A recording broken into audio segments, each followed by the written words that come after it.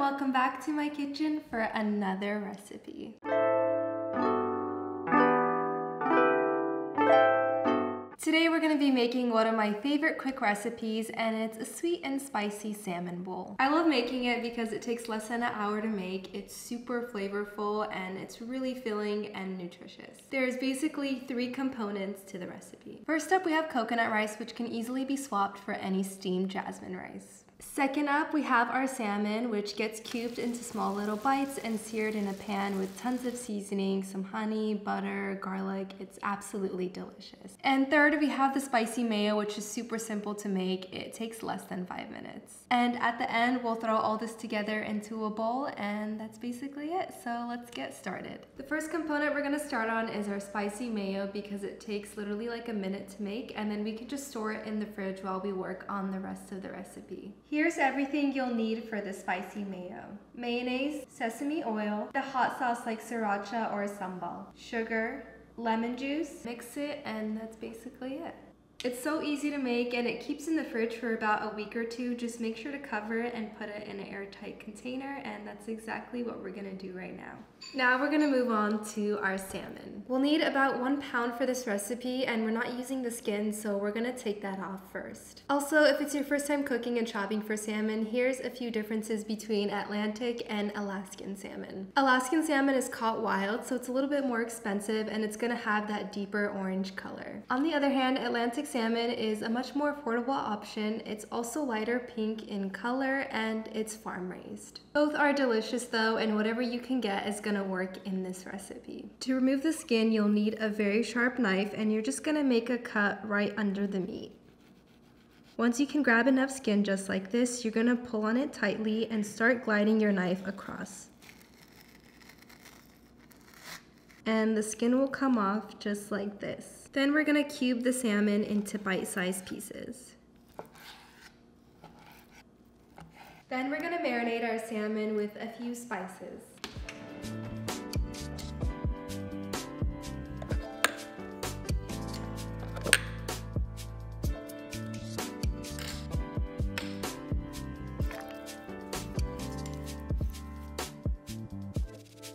Okay, so the salmon is done marinating, and we're just gonna let it soak in all those flavors while we work on our rice. I always like to cook my protein at the end, that way it stays warm and we don't have to reheat it, which is only gonna dry it out. For the rice, we're gonna be using jasmine, and we wanna make sure to rinse it really well. I'll pop an image on the screen of my favorite jasmine rice brand that I like to use.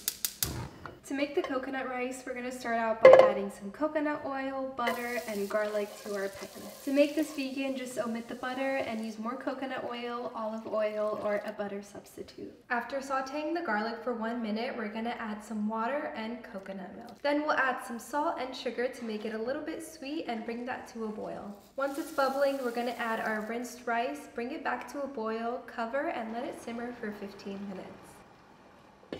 After 15 minutes, you'll turn off the heat, leave it covered, and let it steam for an additional 10 minutes. After 10 minutes, take off the lid and fluff the rice.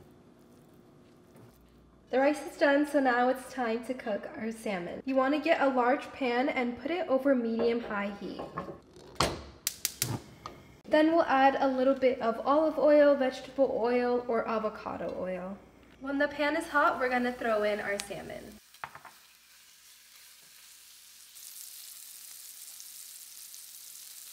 Sear the salmon on all sides, making sure to turn it over with some tongs so that it's golden brown all over. At the end of its cooking time, turn the heat down all the way to low, and then you're going to add a little bit of butter, honey, and chopped parsley. Toss that all together and the salmon is done.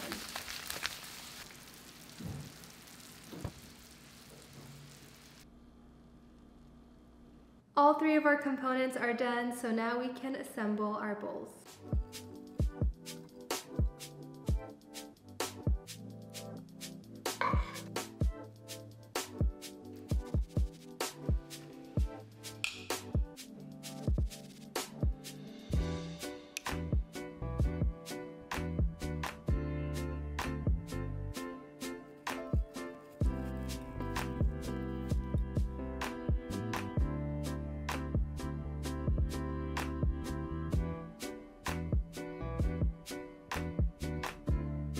And finally, our last step is to enjoy.